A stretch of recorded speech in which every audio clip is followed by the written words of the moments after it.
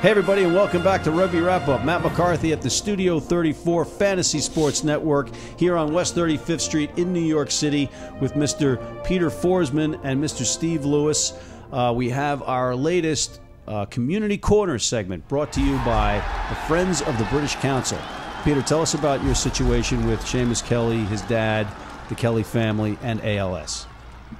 Thanks, Matt. This year, I'm going to be participating in a half Ironman in order to raise much-needed funds for the research and to find a cure for ALS.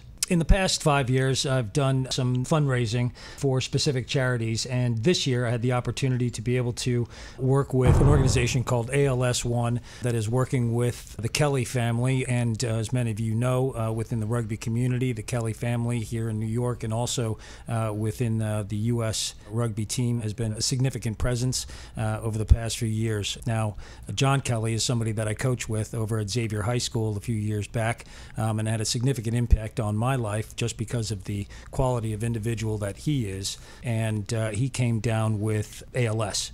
So it was a bit of a shock, and this is something that there's a couple of different types of ALS. So some of it is genetic, and some of it just happens to anybody. Could happen to you, could happen to you, could happen to me at any time. There's no real warning signs about it coming.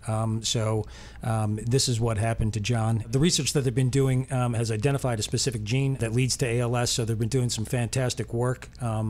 They're coming out with new drugs all the time and new treatment. And like I said in the past, I've done some fundraisers, 100-mile bike rides and stuff, but I really wanted to challenge myself and go a little bit outside the box and to be able to do something for the Kelly family and also for others that are affected with this particular and terrible disease. So just to clarify, Seamus Kelly was the center, outside center, and sometimes inside center, I think, for Team USA during the last Rugby World Cup, and prior to that in the warm-up matches.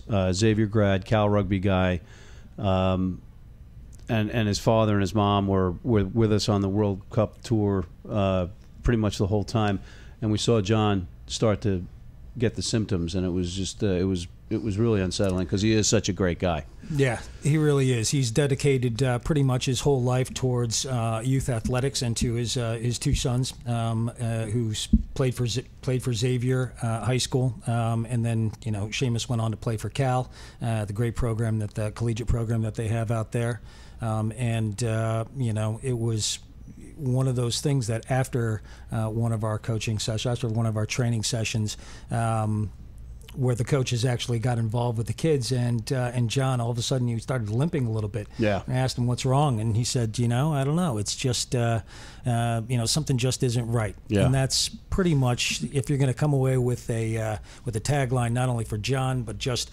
anybody who is recently diagnosed, something isn't right. You start moving a little bit slower, you get a little hitch and you giddy up, you get a little limp, and you don't really know what it is, and it's oftentimes not until a couple of years later that you truly find out what has happened, and then you come down with the diagnosis, and this is exactly what happened in John's case. If we get more people involved, I mean, more money that we raise for this particular organization, it'll be better. It leads to better treatment and hopefully at one point in time a cure. And to be clear, it's not a fatal diagnosis. It is curable. Right, we can do something as far as going out and making a difference. So there's the link. Okay. That folks can go to, and what do you need them to do?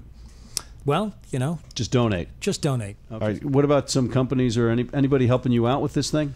Yeah, as a matter of fact, Pig and Whistle, which I know that everybody here is very familiar with. West 36th Street, the best rugby pub in New York City. Never been there. Cormac McCormick, the man with two first names, and Des O'Brien have very generously donated and are working to support this particular endeavor, as well as MKG Construction. James Kennedy has also, put out some significant funds for us, it's fantastic the way that the community has come together and continues to come together in the New York City area for this particular cause, as well as everything else, rugby related here in New York. Yeah, we've got a lot going on with the rugby community, helping out in different areas, and it's a good thing. It's an uplifting thing, and it's another reason why, folks, you should get your kids playing rugby. And on that note, Matt McCarthy for Mr. Peter Forsman, Mr. Steve Lewis here at the Studio 34 Fantasy Sports Network on West 35th Street in New York City for Rugby Wrap-Up, signing off.